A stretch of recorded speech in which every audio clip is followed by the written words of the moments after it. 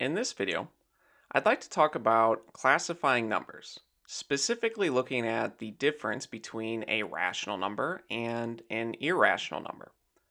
So let's start by just thinking about the definitions of these words. So, what is an irrational number and what is a rational number? So, a rational number, we can think of this as a ratio of two different integers. So, we can write as a definition that a rational number, I should put number here, is a fraction or a quotient between two different integers. And remember what an integer is. An integer is just a whole number, including 0 and the negative numbers. So more generally, we can write a rational number as a fraction a over b, where we can say that a and b are integers. So one way to think about these numbers, to remember what they are, is to think of them as fraction numbers. So like I mentioned, the word ratio is in the word rational. And a ratio is a comparison between two numbers, but ratios are often written as fractions. So rational numbers are fraction numbers. And let's look at a couple different examples. So something like 2/3 is a fraction between two different integers. Something like -4/7 is another fraction between two integers. And even a whole number. So something like 4, since 4 can be rewritten as 4 divided by 1. This is a rational number.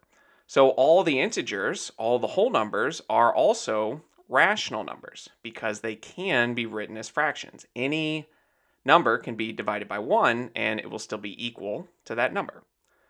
So if rational numbers are fractional numbers, irrational numbers, remember the IR in front essentially just negates the word. So these are non-fractional numbers. They are numbers that cannot be written as a fraction. So let's write that down as well. So an irrational number, we can say its definition is that it cannot be written as a fraction. And with irrational numbers, these are quite a bit trickier, but we can look at some different examples. So for instance, a number like pi, the circle number, that 3.14159, that cannot be written as a fraction. Or another famous mathematical constant, the number e, which shows up with exponential functions or logarithms. But also more common numbers like the square root of 2, the square root of 3, not the square root of 4 though, because the square root of 4 is just equal to 2. So square roots that do not have perfect squares underneath the square root. Because if it does have a perfect square like 4 or 9 or 16, then you can actually find an exact whole number answer to those. But also maybe a cube root of a non-perfect cube, so the cube root of 7, the cube root of 9, but not the cube root of 8, since the cube root of 8 is just equal to 2. Fourth roots, fifth roots, many different roots will produce these irrational numbers. So there are many examples of irrational numbers, and for these practice problems, we just need to determine if a number is rational or irrational. So let's look at these specific example problems.